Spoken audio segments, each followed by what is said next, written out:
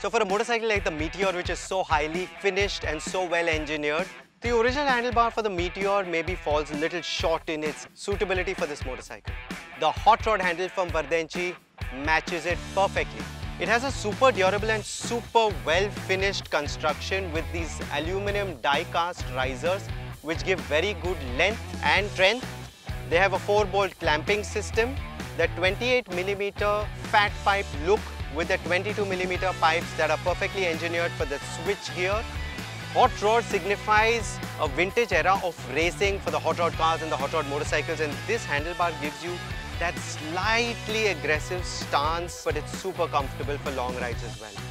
It has concealed wiring channels for the bar end indicators. So well finished and well engineered, you want to be able to enjoy it in its full glory, and I think the Hotrod handlebar from Vardenchi really lives up to that in the way it's constructed and the way it has visual appeal. I think this is one you're going to be looking for.